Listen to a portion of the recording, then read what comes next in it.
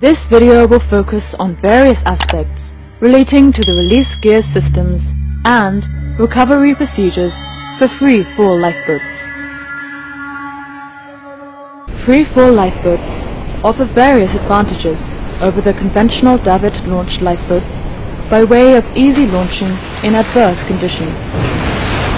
Any lapse in correct procedures can lead to serious casualty and damage to the lifeboats.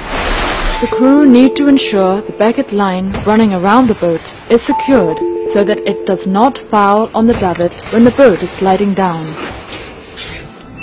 The release lever will be repeatedly operated as a pumping action, which in turn operates the hydraulic plunger. The emergency release valve will be turned clockwise using the small lever provided, building up the hydraulic pressure till the stop pole is opened and boat slides down the davit.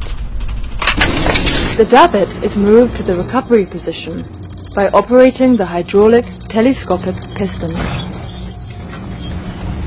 The slings are lowered to the water level, above the lifting hooks of the lifeboat.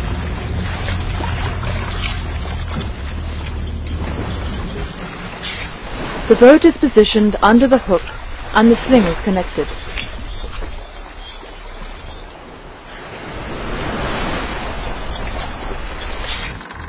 The vessel's movement due to wind and seas will severely affect the ease with which the boat can be lifted and stowed in the davit.